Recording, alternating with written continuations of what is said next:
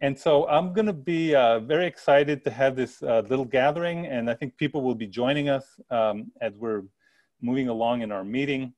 And we're just going to read in alphabetical order by last name, starting with Glenn, and I'll introduce everybody, and then they'll take it over for about 10 minutes or so. And all of these meetings will be recorded and posted on YouTube, so you can actually share them on your website, you can embed them on your website, you can share them with friends, and they'll be there forever on our new YouTube channel. So everybody ready? And I would ask everybody to mute themselves except for the readers, so that we don't have the ambient noise of 20 people or whoever, 25 people who are joining us on the call. So we'll start with Glenn Blake. So Glenn is the author of Drowned Moon, Return Fire, and The Old and the Lost, and has been a senior editor at Boulevard Magazine. His short stories have appeared in American Short Fiction, Boulevard Southwest Review, the Hopkins Review, and Gulf Coast. Born and raised in Liberty on the Trinity, Glenn taught in the English department at Rice University, the creative writing program at the University of Houston, and the writing seminars at Johns Hopkins. Glenn, it's all yours. Okay. Thank you, Sergio, for organizing this great event. And I don't know if Carmen's there, I wanted to say hello to Carmen for her kindness. I'm truly honored to be in such august company. And to my fellow inductees, I look forward to meeting you next year in El Paso, if not sooner. Also, I hope the 5 who preceded us 2 weeks ago are listening. And I wanted to tell you that I'm truly, genuinely, sincerely blown away by your readings. And I've been spending the last 2 weeks trying to order your books. So reading for 8 to 10 minutes. If you may not know my stories, and why should you? They're about 30 or 40 pages long. And so this would be a sprint. I liken this to, as Sergio said, teaching for 10 years at Rice and 10 years at the University of Houston, 3-hour seminars. When they hired me at Johns Hopkins, I, like everyone else, are now teaching for 45 or 50 minutes.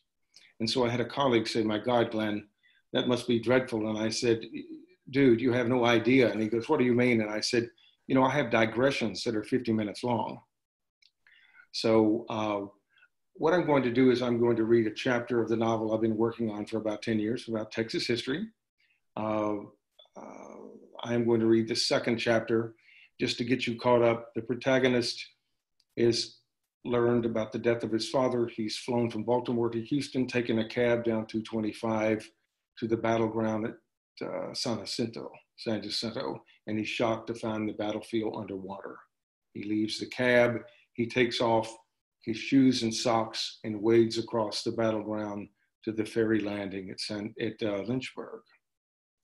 And across the channel and across the bay is the subdivision called Degollo, from degollar, to cut in the throat, the Great Gatsby homes. So the second chapter. "Where's your car?" I hear him before I see him. I'm walking down Battleground Road, my pants wet, my shoes in my hand, when he hits me with his spotlight and shouts, "Where's your car?" "In Baltimore," I shout back, shielding my eyes. "You walked in from Baltimore, did you?" I can see him now, standing up in the tower at the top of the ladder in the door of the wheelhouse. "I flew in," I say. "I flew into Hobby. I stop at the landing. The chain is up. Painted on each side of the tower is the word Lynch." "That's quite a hike in itself," he says. "What is that, 25, 30 miles? 20, I say. I can see him leaning on the banister, both hands resting on the railing, the life preserver on his left side, the spotlight on his right. Permission to come aboard. "Not just yet," he says. There is exactly one laughing gull on each of the posts of the landing. Not just yet. "I could step over this chain," I say, "and I could blow your ass back," he says. And the gulls Scores of them laugh hysterically. I could blow your ass all over this boat. Do you threaten every passenger who walks up? That's just it, he says. I ain't ever had a passenger just walk up. You're my first. And look at you, barefooted. You say you just flew into town. You ain't got no luggage. And what did you do in your britches? Son, we don't have any facilities on board. The gulls erupt in a chorus of guffaws. Will you take me across? What time is it, he says. 6:15, I say. 5:43. 17 minutes, he says. And 17 minutes, he says. He turns off the spotlight, steps into the wheelhouse, and closes the door. What happened? I say. What, he says. He removes our moorings and we embark. Each and every last gull takes flight to escort us. They take turns diving into the froth of our wake. The battleground, I say. What about it, he says. It's underwater, I say. Sunk, he says. He is a small man, wiry, burned down one side of his body. One half of his face looks like it has melted, his right arm withered, his right eye white. It's sunk, he says. This whole part of the country's sunk. He looks at me with his good eye. Subsidence, they call it. Subsided some 10 feet this century. The refineries up the channel are to blame. They keep pumping out the groundwater. We keep sinking. He is wearing a captain's cap. Are you the captain? I say, the pilot. I look up to the dark windows of the wheelhouse. I mean, is there someone up there steering this thing? Oh, you'll get there, he says. He is smiling. If I was you, I'd start worrying about what's waiting for me on the other side. He points into the wake, and I see the dark dorsals and the white froth, dolphins, sharks. I put my shoes on, he says, and I tie my laces tight.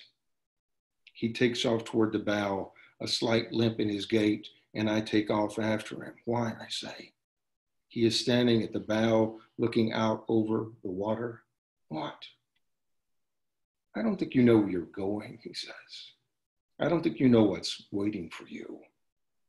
It is almost dawn, and I look to the light in the east and see what he sees, not a sunrise, not a sun coming up, but a big fire burning on the far shore.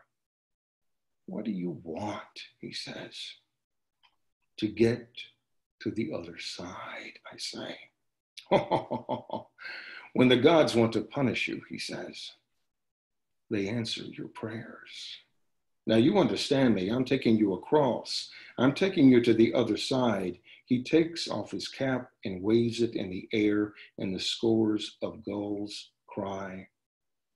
But me and my gulls, he says, we ain't waiting. We ain't waiting for you. We're going back. Do you understand? I understand, I say. There's nothing out there, he says. There's no one out there anymore. No one, I say. No one in his right mind, he says. Deguello, he says. It's a song. It was a song. They played it at the Alamo. He points across the water. It used to be a real show place.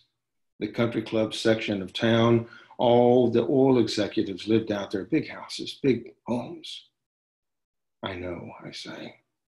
But not anymore, he says. Most of those houses are out in the water now. Most of those homes are out in the bay. What happened to the people, I say? What happened to the families? Most of the old families died off, I say. Most of them moved away. Are they all gone?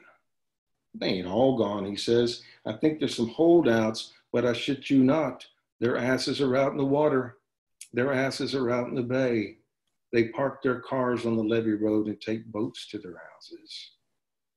The city shut the place down, barricaded the entrances, cut off the utilities. So there might be someone living in those homes, but like I said, no one in his right mind. It is dawn when the ferry reaches the other side. Each and every last laughing gull lands just long enough for us to ease into the landing, for him to lower the chain, for me to step onto the shore before the ferry drifts back into the channel and they all take flight again. Last chance, he says, the ferry drifting farther. He reaches out with his good arm. Thanks for the ride, I say. He shakes his head, lifts the chain, shouts across the water. You won't like what you find. He shouts, do you know what's waiting for you? Do you know what's over there? And I say, not loud enough for him to hear me, I say, home. That's it. Bravo.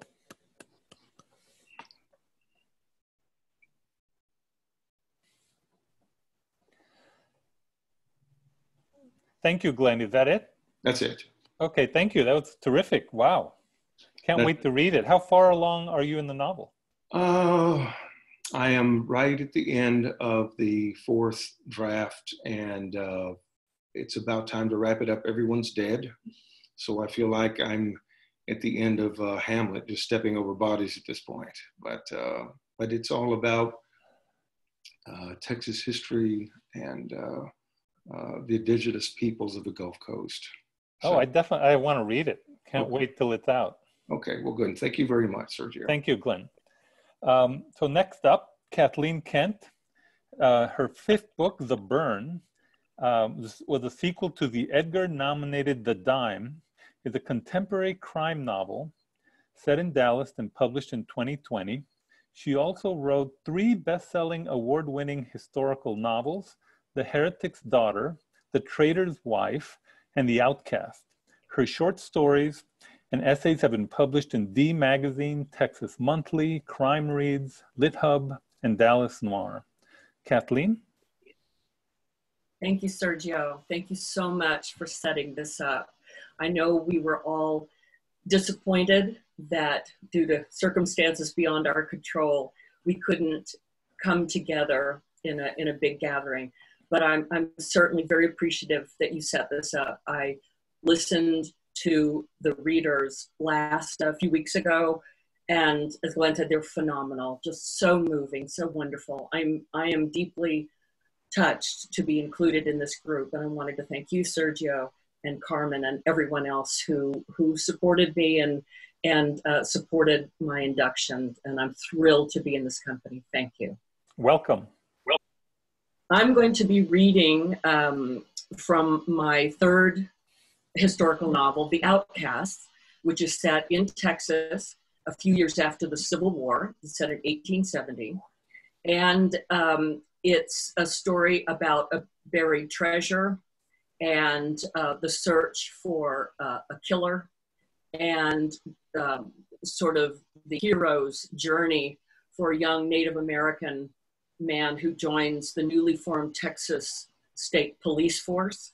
And he finds himself in Texas, in a country, a universe far, far away from his home. So I'm going to read the prologue, which is very short, to kind of set it up. And then I'm going to read just part of the second chapter. And I think it will pretty much explain the story. So this is from the prologue. For 1,000 years, the northern windward side of the island lay fallow. The sand tracked its way inland along with the billowing gusts from the ocean and the serpents too that crawled toward shelter in intricate brushstrokes. Bald cypress and pine grew on ancient creek beds, and Spanish moss hung from live oaks, trailing heavily in sweetwater streams. Leeward, along treacherous shallow reefs, a ship followed a northwesterly coast, its sails at full rigging, the bow pointed toward the mainland. 12 miles to the south, on the island's port city, a red house burned. The Pride would make no return to the island. Its captain, Jean Lafitte, had been proclaimed a brigand. The great red house had been his, The entire Galveston settlement had been his, and he had torched it rather than give it over to the hard-following agents and hounding merchant marines of the new Americas. The ship he sailed was over 100 feet long and fast beyond belief. Shallow drafted for mobility and stealth, it had been stripped of every bulkhead to make room for additional men and powder, and outfitted with 16 cannons for killing. It maintained its northerly course through Galveston Bay, slackening its sails only when April Fool Point had been passed. At the mouth of Clear Creek, the anchor was dropped, and over the side of the ship, a longboat was lowered into the water. Onto the longboat climbed Lafitte, followed by 2 men holding 2 chests filled with gold coins. They would row beyond Clear Creek into the heart of Middle Bayou. At sunset, Lafitte returned to the ship without the men and without the chests. By midnight, the Pride was well on its way to the Tropic of Cancer, and the Yucatan that lay beyond it like a pale virgin sleeping, reflecting the light of countless stars. Chapter 2. The horse Ned rode out of Franklin on that morning had had a man's weight across its back only a few dozen times. It was a 3-year-old gelding, narrow in the body and neck, with an ill-defined head that would have signaled to the unknowing or the inexperienced that the animal himself was as bland as his conformation. In fact, he'd been given up for the sausage cart, viewed as unreliable and intractable by the rangers of the westernmost outpost. Nate knew from the beginning that he had been assigned the horse as a joke, a test for the newly sworn-in Texas State policeman from Oklahoma. The gelding had been yanked at, whipped, blindfolded, and hobbled in an attempt to break him to the saddle, to the extent that even a tightened belly cinch sent the animal into frenzied bucking. When Nate saw the horse, head down, ears plowed backward, feet splayed, the first thing he did was remove the saddle, blanket, and bit, leaving only a lead rope around his neck. Nate stood by the gelding the remainder of the afternoon, occasionally feeding him a bit of grain and molasses, never looking directly at him, only following close as the animal grazed. The rangers, hoping for a show, had quickly gotten bored after the first hour and wandered away to see to their own affairs. The second morning, Nate hand-fed the horse at regular intervals, touching him rhythmically and sweeping motions across his back and haunches, even removing his shirt to flag it gently across the horse's line of vision. By midday, there was not even a ripple of muscle across the gelding's chest when another ranger passed by.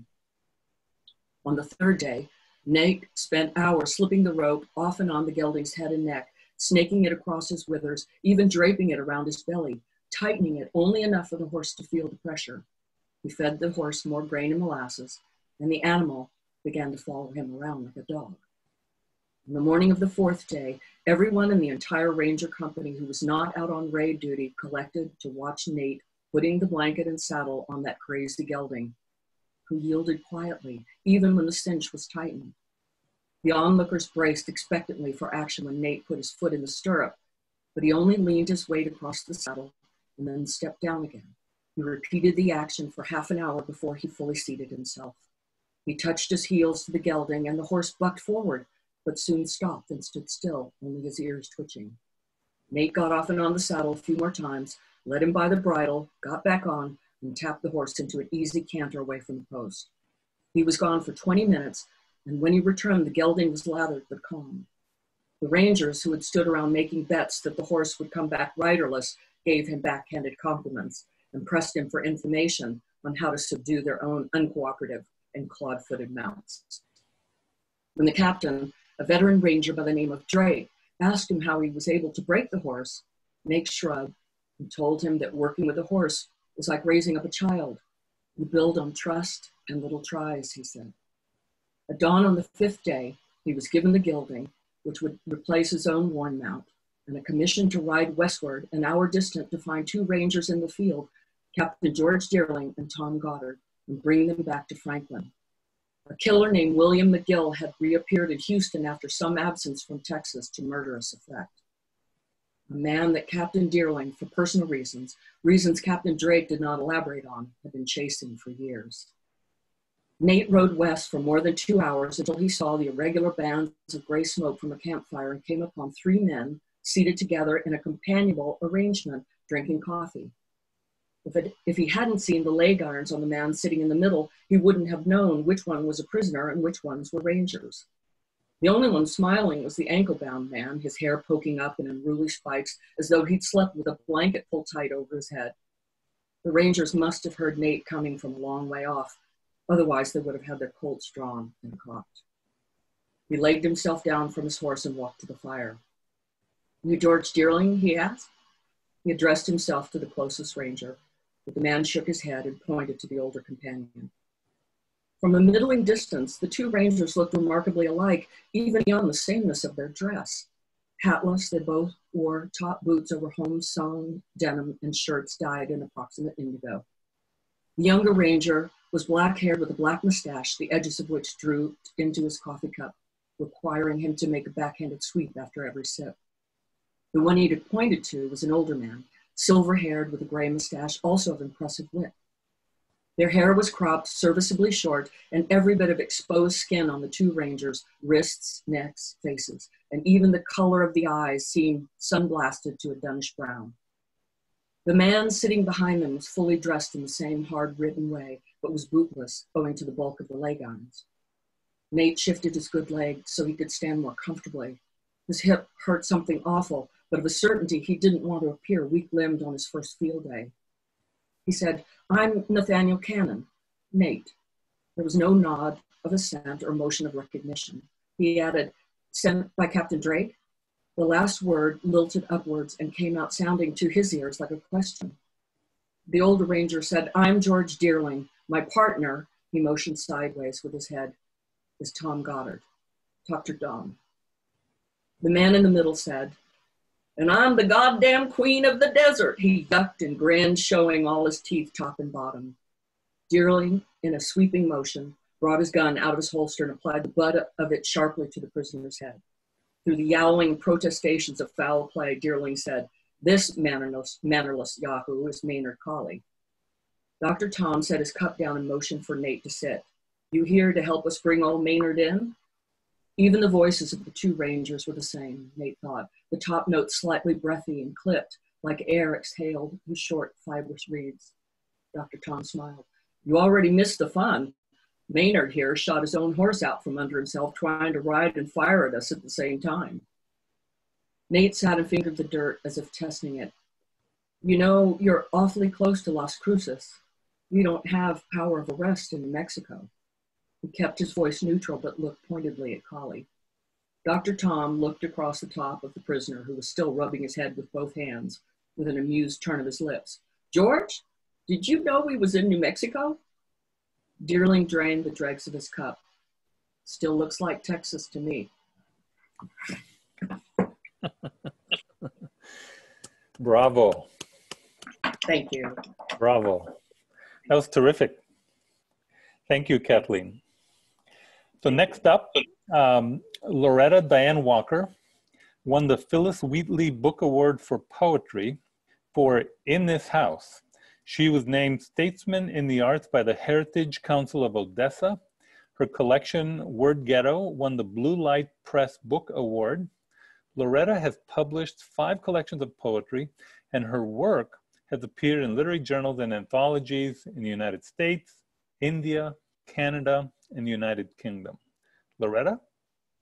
Thank you, Sergio, for setting this up. And I too want to say thank you to those who supported me. I'm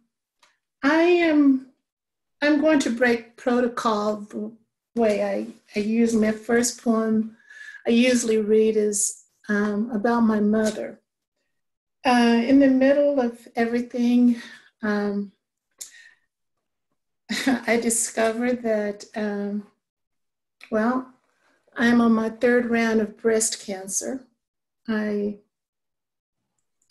was deemed in remission in November, and I just found out 3 weeks ago that I'm in this battle again. And I wrote the poem, How to Fight Like a Girl, the first time that I was battling breast cancer. And I want to read that now. Not only am I battling it, but I actually have friends that that are battling. So I want my first poem to be How to Fight Like a Girl. To fight like a girl, you must first become an ocean, to hold the crush of tears pooling beneath the ducks. You must learn to walk through the day with the fish of fear floating through the coral of your belly. At the sound of battle, you must paint your nails the boldest blood shade of red and use them like shark teeth to maim and masticate those piranha emotions, knowing at your strength. You must get off your knees after the tentacles of cancer and chemo, nausea and fatigue, pain and weakness. Grasp your body and feed on all things woman. You must remember you are a woman.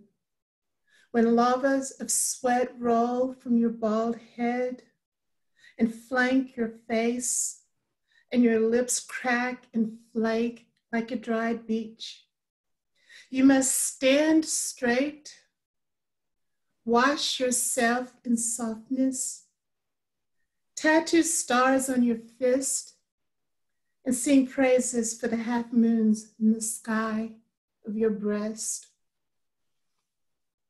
That was from In Your House, How to Fight Like a Girl. This next one I want to read is called Invitation. And this has a really special place. It's when I told Catherine about my recent diagnosis, she said, she sent me a poem she thought from one of the wisest people she knew.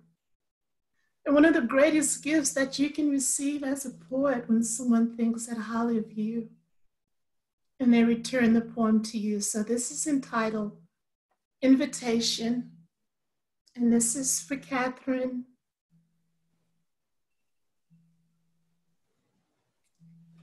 Invitation. Come with me on this limb where grief is withering and the day is fresh with this lemon-colored eye. Under the mantle of morning, a robin whistling, a golden retriever scratching his signature in the dew-blotted dirt. A skirt of wind sails the tiny smile of a Calvin Klein model across the backyard fence. This is how healing comes in tiny, constant swirls. This is how bad news comes. A message of terror is stuffed in the ears. Today, someone was told sickness is rolling in the veins of their blood river. Who is left holding sadness? This is how joy climbs up into the heart of one man and out of the mouth of another. I leave the door open so happiness can run in and out. When it is gone, I sit by the window, waiting for its return. It's invitation, that's for Catherine. And the small things are meaning much more to me now between the trips from the oncology center and home. I begin to look at the small things even more. And I wrote this poem called Variations on Glory. And this poem has a different meaning for me also. This is Variations on Glory. A tired wind rests in the clear lap of day. In the gentle arms of evening, old glory's stars and stripes are still above the courthouse, its colors becoming shadows in the escaping light, its meaning radiant, even in the growing darkness. How do we hang it from the poles of our hearts when the battle is not with steel or blade, rather with the struggle to reach for someone or something when turmoil is enemy? How does Earth, with all of its credentials, decide which plaque to hang on its boundless walls? Isn't this glory? The throaty composition of hummingbirds, the delicate art of a field of wildflowers, the dew-soaked morning. And what of the season's revolving door? The way flames of autumn leaves scorch the horizon, how winter's cold scalps the maple, the oak, and weeping mulberry. In their bare beauty, they exalt themselves with stiff raised branches. See the delight of the embarrassed grass when spring restores its yellow blades with green dignity. Isn't that glory? And for those of us born of woman, how do we rejoice in the frailty of our flesh? How do we meld our voices to amplify the volume of unity? What wild passion will make us blow the horn of revelry? Isn't this glory? To fill the deep pond of our days with amazement, to feel the feather breath of God and a handshake. And I would like to read one more, and I want to read the title poem, Ode to My Mother's Voice. And the epigraph reads, another gift is a child's face in a dark room. Ode to my mother's voice. Each of our faces is a dark room in the house of her eyes.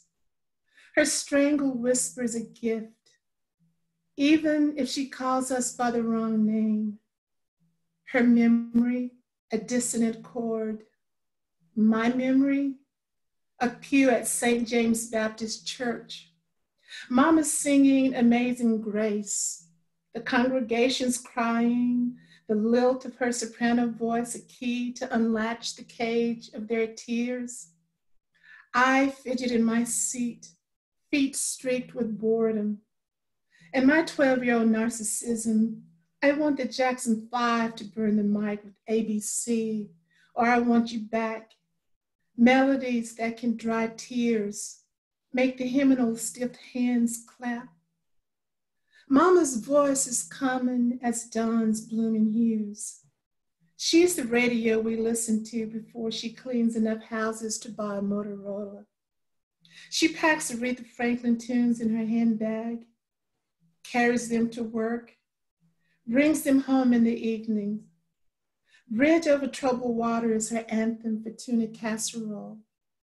Now, I'm the one who works hard. I beg, open your eyes, Mama. Hold my hand. Speak to me. An ambulance emergency light split the darkness. I inhale, walk into the night, where luminous stars hang from the gallery of sky. A nurse tells me to breathe. I can't exhale until hospital instruments stop improvising her heartbeat, until her voice is an ostinato of life. Thank you. Wow, that was terrific and very powerful. And Loretta, I want to say this, I'm sure it's true for many of the people here. you know, we're your community. So if you need something, or if you somehow just want to chat, all you have to do is pick up the phone, and I certainly will chat with you and talk to you. You know, we want to help you in any way you can. And I'm going to mention this because my wife allows me to mention this. But, you know, she's battled it twice, breast cancer. So we sort of understand what you're going through a little bit, and just know that we're here, and we want to help, and we want to just listen to you. And that was very powerful. I loved listening to your poetry. Thank you. So I don't see Dan. I think Dan confirmed, but Dan Williams, who was to be next, I don't see him. So maybe Steve, do you know where Dan is? No, we don't know where Dan is. So I'm going to just skip him, and we're going to go right to Bill Wright. So Bill Wright won the Southwest Book Award for his first book, The Tiguas, Pueblo Indians of Texas, and again for the most recent Authentic Texas, People of the Big Bend, a collaboration with one of my favorites, Marcia Hatfield, Dot Still. Bill's photographs reside in many public and private collections, including the British Library in London, the National Museum of Art in Washington, D.C., and the Harry Ransom Humanities Research Center at the University of Texas at Austin. Bill, it's all yours. We can't hear you. Cut off here. There you go. Yeah, we can hear you now. First, I want to thank everyone that voted for me. I'm amazed at the bravery of this group to have a person like me in the midst of you, but I am deeply grateful, and certainly an honor. And I'd like to read just a little bit out of my last book, The Whole Damn Cheese, which is a sort of a biography of a frontier woman down in the Big Bend who made a life for herself and was quite a character. I'm going to start it in the prologue a little bit, and then we'll get into maybe a few stories about her. In April of 1965, Maggie had come to Alpine several days before with a severe pain in her stomach, but no one expected so sturdy a woman to pass so suddenly. Maggie was always a healer, not a fiction. She nursed sick babies and drew poison from rattlesnake-bitten legs. What was a little pain in the stomach? But it was a big pain and persistent. And shortly before dawn on Thursday, April the 8th, Maggie suddenly died. The news of her death spread quickly. Services were held Saturday, April the 10th, barely giving an opportunity for those living far away to attend. The pastor of the church, Reverend Robert Bristol, spoke to the crowd in a hushed voice. Dramatic shafts of colored light passed through the small array of windows high above the pews. He spoke of the many aspects of Maggie's life: healer, midwife, caregiver, foster parent, arbitrator. He did not mention that Maggie was also a gadfly, a smuggler, a constant obstacle to the bureaucratic needs of the National Park Service.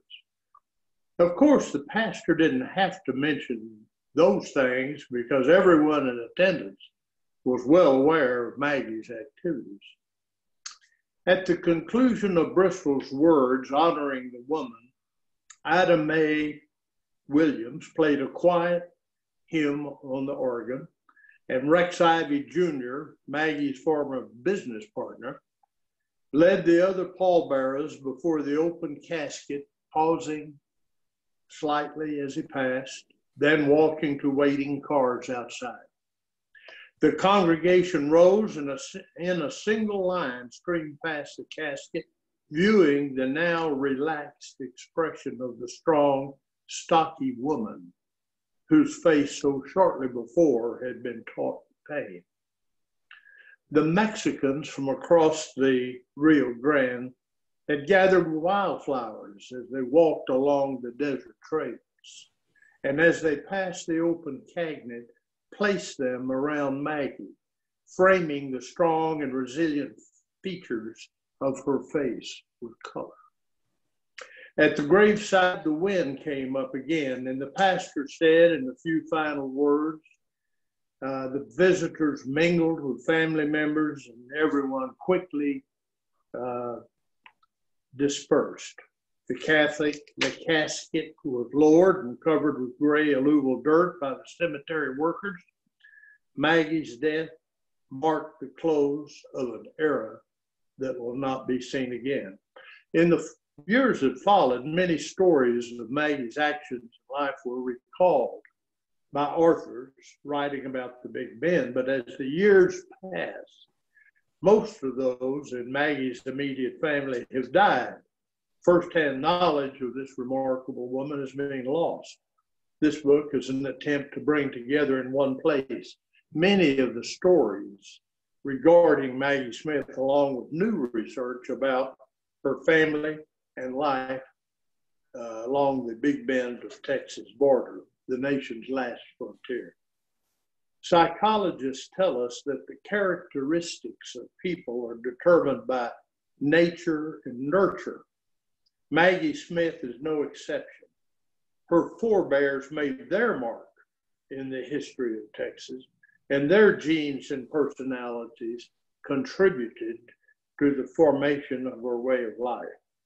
Maggie was born with a heritage of strong and adventurous men and women, and nurtured by their love for each other in a largely hostile environment. Her story is one of resilience, courage, and common sense, with her personal needs tempered by empathy and compassion. Maggie Smith stands out as one of several women who, as circumstances dictated, were strong enough to survive and even prosper in the wild and primitive Chihuahuan desert of far west Texas. Now I will give you a little taste of what it was like. This is a story in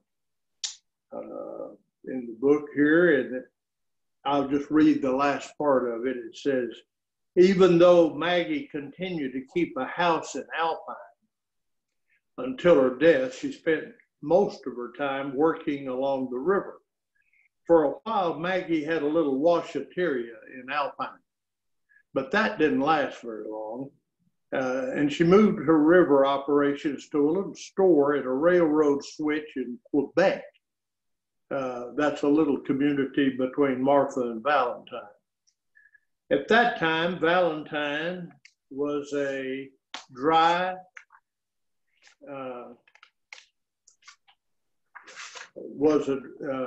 Valentine was dry, and there was money to be made with a bar and a beer joint located just across the river line in Presidio County. One evening, as she slept in the back room of the bar, she awoke to a racket in front. Thinking the noise sounded like a cash register being opened, she got her .38 pistol, went into the front room to find a young man doing just that. She drew down on him and marched him out of the front door and asked where he was from. The man said he was from a parked train about 200 yards away, and she said, "How fast can you get back on it?" The young man smarted off to Maggie, saying, "I don't have to move fast to get back on that train."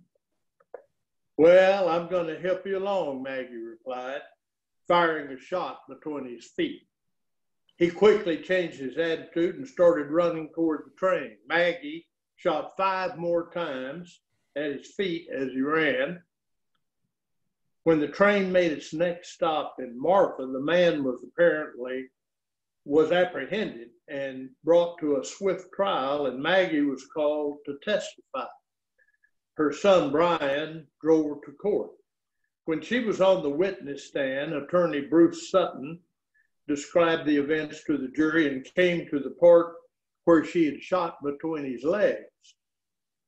What did he do, he asked. He sure didn't stop to pick no daisies, Maggie said. And Bruce and the entire courtroom broke down in laughter. The jury gave a guilty verdict and sentenced the man to 10 years in prison. He came from a well-to-do family in El Paso, and with his family's influence, he had always escaped punishment. But in Marfa, there wasn't any way he was going to get out of serving time. Everybody left the courtroom.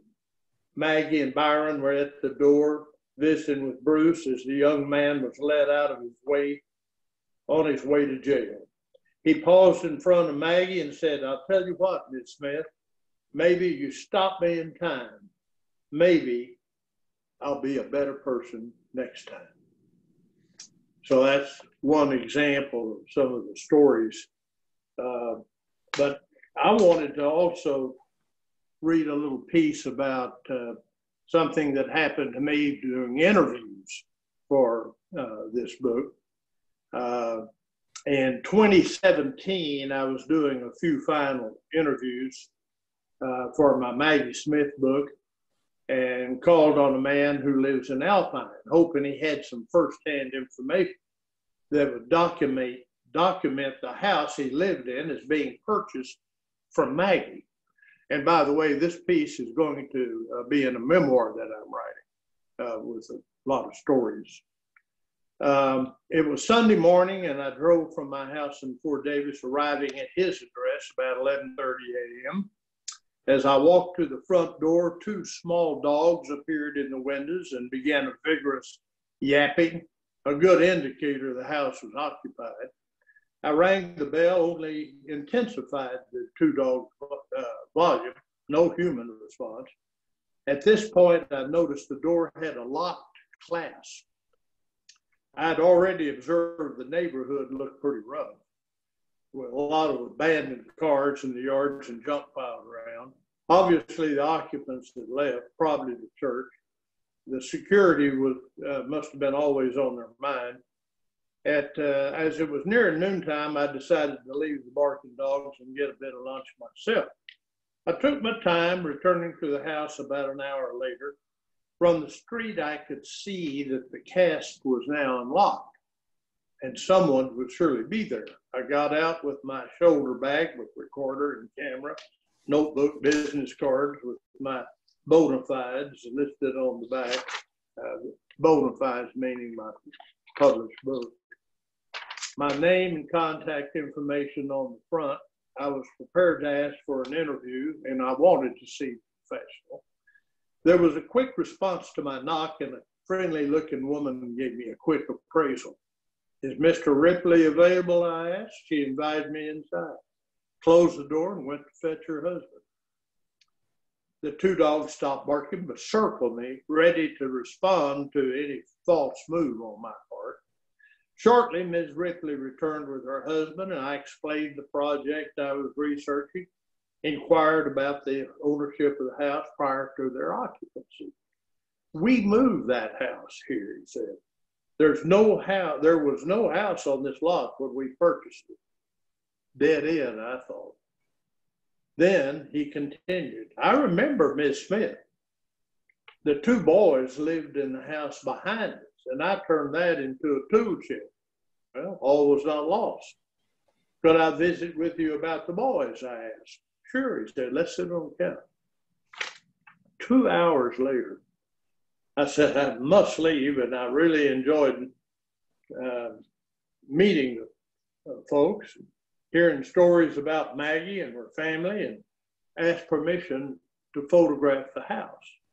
As I was leaving, I asked both of them if they wouldn't mind to step outside with the dogs so I could take their picture.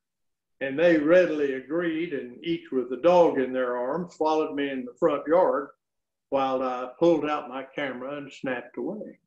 And I had a little picture here, if you all can see it. That's a picture of the couple and two dogs.